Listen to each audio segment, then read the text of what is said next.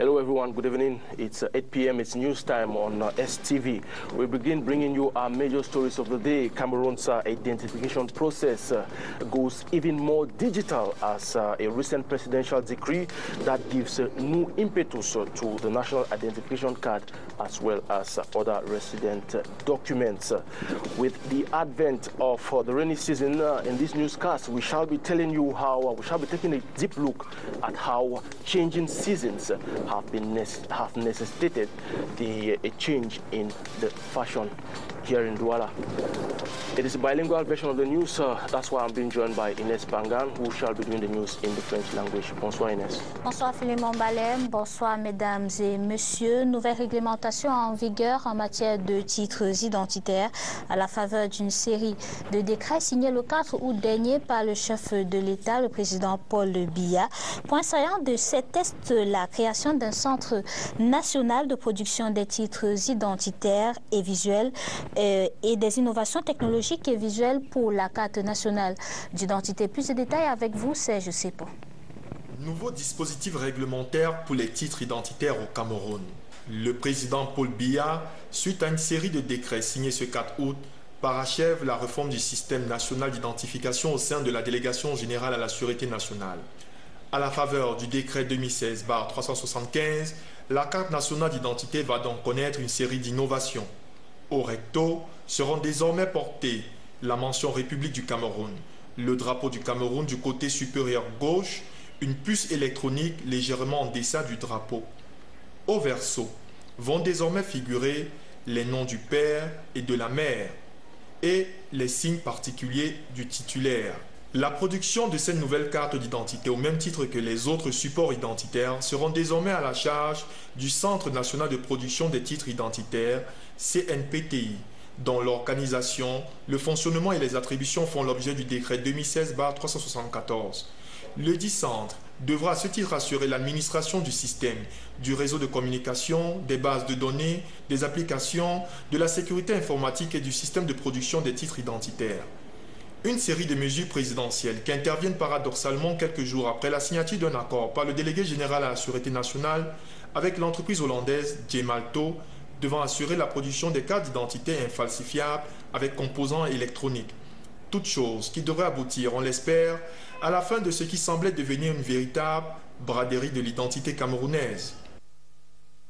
Actualité en bref, le centre Imprétec de Yaoundé vient de servir une nouvelle couvée d'entrepreneurs prêts pour la compétitivité managériale sur le marché des petites et moyennes entreprises. En 6 jours de formation pour 56 participants venant des régions de l'Est et de l'Ouest, le programme conduit par le ministère en charge des petites et moyennes entreprises en partenariat avec la Conférence des Nations Unies pour le commerce et le développement. Compétence, la portée de la polyvalence ou de la spécialisation dans une entreprise, tel est l'objectif d'un séminaire de formation tenu il y a quelques jours seulement à Marois dans la région de l'extrême nord, un séminaire organisé par le Fonds national de l'emploi à l'intention de chefs d'entreprise. Orient Donquin ou Seni Moubarak. Il a été question de sensibiliser les chefs d'entreprise et chercheurs d'emploi sur la portée de la polyvalence ou de la spécialisation dans une entreprise. Sensibiliser les chefs d'entreprise, c'est pour qu'au départ, qu'ils puissent bien définir les tâches qu'ils attendent aussi, qu'ils puissent aussi dire aux employés ce qu'ils attendent d'eux. Et de l'autre côté, c'est que les chercheurs d'emploi qui sont qui puissent savoir, n'est-ce pas, négocier leurs contrats. Un séminaire à ce sujet vient de se tenir à Marois, dans la région de l'extrême nord. Les chercheurs d'emploi ont également été édifiés sur la négociation des contrats. Négocier les contrats veut dire quoi?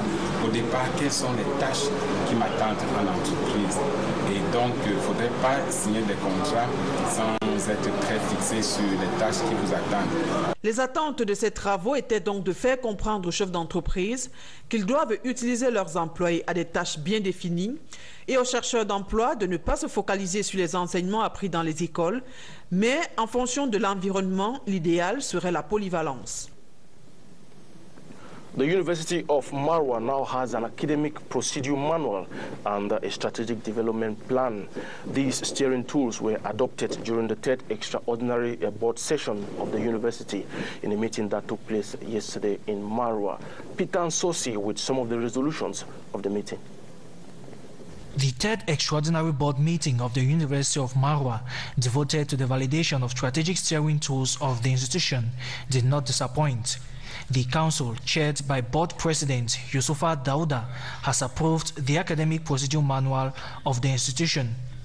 A strategic development plan, whose external validation was approved in Yaoundé July 27, has also been given a pass mark. The establishment of the procedures manual and strategic development plan has been hailed as instruments that will place the University of Marwa at the peak of university governance and academic excellence in the country.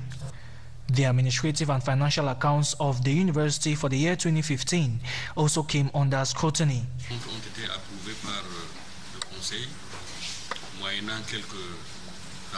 These accounts, the board chair says, have been approved by the council after amendments. An economic interest group has also been proposed in order to diversify the university's funding sources. Satisfied with the significant progress made in making the University of Marwa an emerging university, the rector, Professor Edward Ako Oben, has been charged to continue with reforms that will see the realization of this dream. As if to say the echoes about the 500,000 laptops was just beginning, the board has expressed gratitude to the head of state, Paul Biya, for this effort, which they say will make the digital economy a dream come true in Cameroon. In our future page tonight, we are looking at how inhabitants of the city of Douala have been adapting to changing seasons. It is rainy season, and how difficult it is to meet up with their daily activities. Darlene Fojo tells us more. Beautiful colors and designs, all for a common purpose, surviving the rainy season. During rainy season, we put on this chaka to protect our legs so that we can go out easily than putting on cover shoes. Avec ça, tu es plus en sécurité. Parce que tout est la pluie, ça lave tes pieds, c'est toujours propre. C'est la saison pluvieuse. This is the rainy season, and we use plastic shoes because they help protect our legs. They enable me to go everywhere I want. I feel very secured with plastic shoes. Plastic shoes now occupy front hall on almost all stands in our local markets, stealing the attention of many. These shoes, once considered archaic, are now the new trends used by many Cameroonians during both the rainy as well as the dry season. C'est même presque toute saison, parce que même en saison sèche. Many are of the opinion that these plastic shoes are inevitable assets, especially during the rainy season. Plastic shoes are ideal solutions for the rainy season. I protect both my leg and my shoes. Just like plastic shoes, umbrellas are equally powerful weapons to fight the way through the rainy season. It's the rainy season, and I don't want to get wet. With their umbrellas plus their plastic shoes at hand, these Cameroonians say they are well prepared for the rainy season. We'll take you over to the northwest region of the country where some farmers have been encouraged to stay loyal to innovation platforms to increase yield and, of course, generate income for their well-being. This call was made by the director of a project dubbed Humid Tropics, Pedmia Shatu and Amabo from the northwest. Agriculture remains the backbone of Cameroon's economy, employing 70% of its workforce while providing 42% of its GDP and 30% of its export revenue. This is according to the Encyclopedia of Nations. Against this backdrop, the Humid Tropics was born. Humid Tropics is a program which is aimed at integrated research. In other words, you don't just focus on one commodity and forget about the others, but you focus on the farming system, you focus on the whole range of possibilities within the farm, the way the farmers live their lives. You have to be interested in knowing how income and nutrition gets to the farmers. With an innovative platform put in place about a year ago, these farmers work in groups implementing the Tithonia mulching and planting of calendar trees for soil fertility, hence better yields. Beneficiaries welcome to the innovation. The project has come to help us increase food on our table, increase money in our pockets. We accepted it, welcomed it blindly, but today we are started seeing the fruits. The farmers were so excited because they had more corn, more beans. The cassava is proving very good. So we're hoping that we have a lot of tubers on there. Being the first time Dr. Kwesi is visiting this part of Cameroon, he urged farmers to grasp every opportunity at their disposal to make better yields and generate income. He reiterated the fact that the Tithonia and Calandra trees are not coming to replace the imported fertilizers or compost manure, but to combine and see how well they can produce better than previous years. The farmers who grow cassava, maize and beans affirm they have started reaping from the innovation. The Batsbo Mezan platform has as agricultural partners IITA, IRAT, CIRAT, ICRAF and AVRDC. Ambiance de fête hier 5 août dans la salle des actes de la commune d'Edea. Premier, nous sommes dans l'arrondissement de dans le département de la Sanaga maritime. Le prétexte, le revoir aux 82 stagiaires vacanciers recrutés au début du mois de juillet et au fondé de pouvoir de la commune. Et enfin, l'installation des membres de la commission de passation des marchés de la commune. Plus de détails avec vous, Titié Nabao et Salomon Bias. L'ambiance était joyeuse et festive ce vendredi 5 août 2016 dans la salle des actes de la commune d'arrondissement d'Edea 1er. 3 cérémonies étaient à l'ordre du jour. Le revoir aux 82 stagiaires vacanciers recrutés dans la mairie en début du mois de juillet et de l'ex-fondé de pouvoir de la commune Jean-Luc Senga, promu receveur municipal dans la commune de Mouanko en Sanaga-Maritime. Enfin, l'installation des membres de la commission de passation des marchés. Ils étaient nombreux, parents, amis et collègues venus assister à cette triple cérémonie grandeur nature présidée par le maire d'Edea 1er, Jacques Yetemote. Je crois que l'impression c'est que les choses se sont bien passées déjà avec cette collaboration, puis maintenant avec les élèves et étudiants qui étaient là. Je crois que les choses sont bien passées. C'était l'occasion pour le premier magistrat de cette commune de dire merci aux stagiaires et aux nouveaux receveurs municipaux pour le travail accompli chacun en son temps dans la ville d'Edea. C'est un sentiment de joie parce qu'aujourd'hui au Cameroun n'est pas nommé receveur qui veut, mais qui peut. Et je vous promets, je pense qu'il sera à la hauteur de la tâche. Certains stagiaires ont passé un mois à aider dans les bureaux, d'autres par contre étaient sur le terrain pour participer au recouvrement des taxes pendant que les plus âgés étaient chargés de mettre la propreté dans les coins et recoins de la ville d'Edea. Allons à présent à la découverte d'un peuple, les Bakueli. Ce sont des pygmées de la région du sud, département de l'Océan, à Kribi. Nous allons prendre plus de détails avec nos correspondants dans cette ville côtière. Les Baguili, appelés communément pygmées, sont regroupés par campement au milieu des Bantous, ici à Djab, dans le département de l'Océan. Malgré leur habitat parfois ridicule, ils se revendiquent aussi les droits de la modernité. Voici par exemple une moustiquaire qui sert de protection contre le paludisme, même si dehors, le corps est exposé aux diverses intempéries.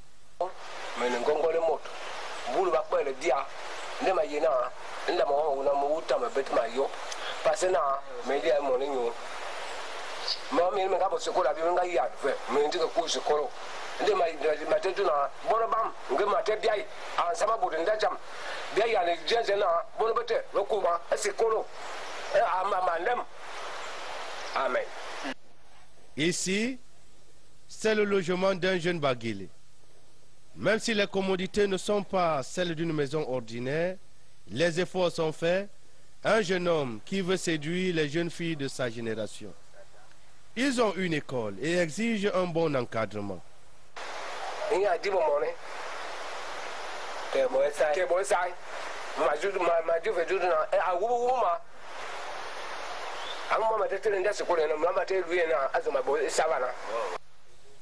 Malgré le poids de la tradition, les Bagili semblent de plus en plus axés vers la modernité.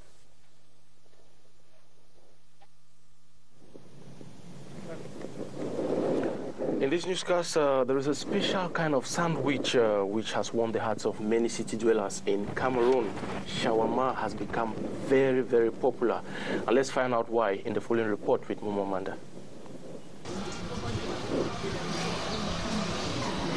The nose is greeted with the first welcome message. The smell of beef roasting slowly on the rotisserie machine. As you get closer, the heat confirms that you are indeed at the shawarma spot. In the absence of conventional fast food restaurants, this quick-to-make, easy-to-manage giant meatball has found a comfortable place in the food business in Cameroon. Nous avons donc les légumes, les pommes de terre. It's a little bit of everything. There is vegetable, potatoes, onions, bread and meat. It's easy to eat and it's really good. Ça va très vite. A melange of different ingredients which work together to give a unique taste and texture. The sandwich might only take a few minutes to purchase, but it requires ample preparation. Découpe, après avoir découvert, on lave avec le vinaigre. First we buy the meat, which we wash thoroughly in vinegar and some salt. After marinating the meat, we put it in a fridge for about 10 hours. It is chopped and mounted on the rotisserie machine. We serve the meat with potatoes, onion, and other ingredients. With customers from all ages and backgrounds, shawarma is food for everyone. Again advantaged by the ease with which it is eaten. Even while walking on the road, biting into a yummy shawarma still holds attraction for many. Moi, c'est un super sandwich. It is a great sandwich, a perfect melange. Its ingredients are healthy.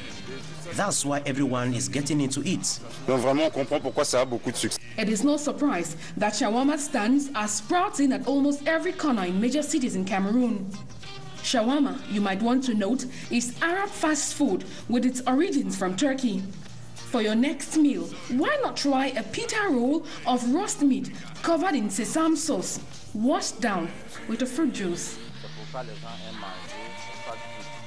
Pas simplement dit bon appétit. Des soirées karaoké dansantes se poursuivent comme chaque week-end à Ouazapa, que nous sommes dans la ville de Douala. La soirée d'hier a été marquée par un tournoi intermédiaire opposant l'équipe de STV à celle de la FM 105, la radio. Retour sur cette soirée avec vous, Makeda Lydie Noutoum et Julie Epon.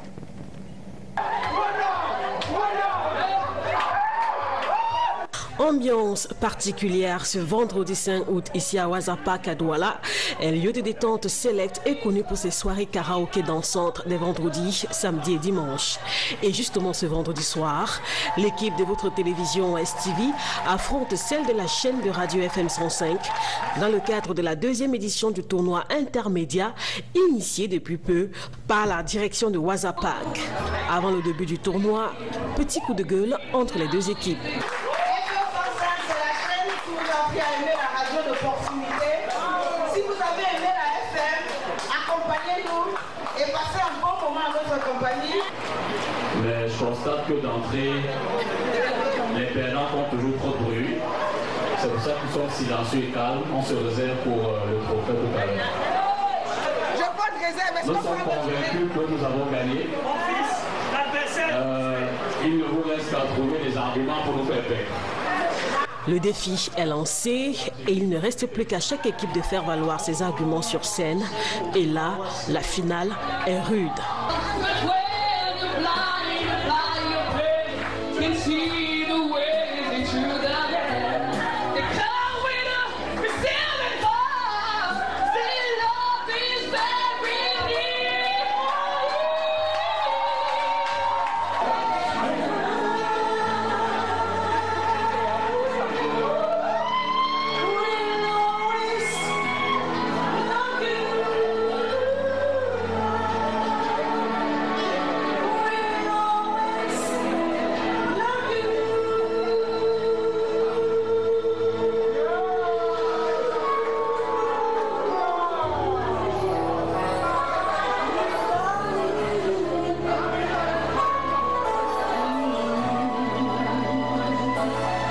Finale très serrée, score également très serré. Ça n'a pas été facile, donc voilà les notes finales. On va commencer par STV2 avec une moyenne de 14,10 sur 20. La FM 105 qui est le vainqueur avec 16,11. Qu'importe le score, l'essentiel ici ce soir, c'était de s'amuser.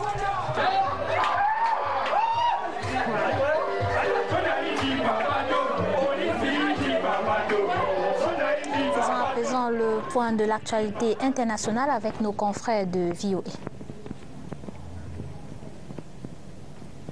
En Côte d'Ivoire, 2 soldats condamnés à 10 ans de prison ferme chacun pour avoir côtoyé des djihadistes ayant participé à l'organisation de l'attaque de Grand Bassam qui avait fait 19 morts en mars dernier. L'archipel de Sao Tomé et Principe traverse des turbulences politiques sans précédent en 25 ans de multipartisme, avec un second tour de l'élection présidentielle marqué par le boycott d'un des 2 candidats, le président sortant qui dénonce des fraudes. Élection municipale en Afrique du Sud, l'ANC de Jacob Zuma face à une situation inédite après un revers électoral historique. Battu à Port-Elizabeth et en ballottage dans la capitale Pretoria, c'est la première fois depuis la fin de l'apartheid que le parti de Nelson Mandela enregistre un score inférieur à 58% sur l'ensemble du pays. Au Nigeria, 7 personnes ont été arrêtées pour avoir fourni 9 tonnes d'explosifs et des détonateurs aux groupes rebelles qui s'attaquent aux installations pétrolières dans la région du Delta. Out of Cameroon, a survey of the American voters released this week shows Republican presidential nominee Donald Trump trailing his Democratic opponent Hillary Clinton. The most recent survey shows Clinton leading Trump by a margin of 48 to 33%. Republican Party leaders are increasingly being concerned about recent national and state polls. We now talk sports where there are growing evidence of Cameroon hosting November's session of the African Women Championship as the championship's theme, as the theme song has been made available, has been made public, as well as the official mascot. Let's gather more with Wana Henry.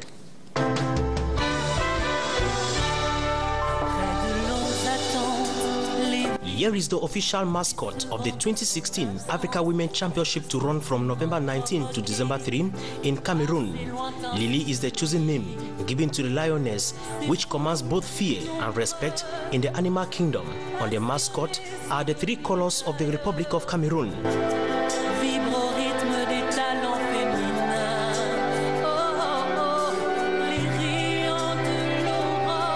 Green for the country's abundant vegetation, the red for the blood of our forefathers, which sends across the message of love and the fatherland, and the yellow for the abundant riches of the country.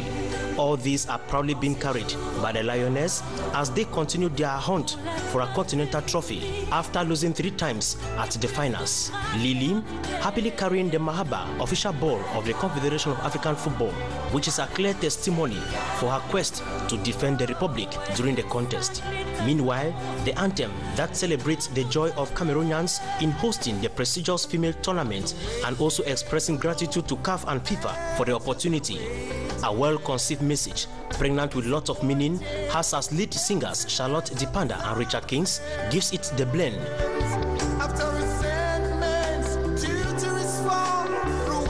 But not without criticisms already popping up about the choice of artists and why France was chosen for the recording, not Cameroon. The people's hope is to see the lionesses rout loudest when the roll call will be launched.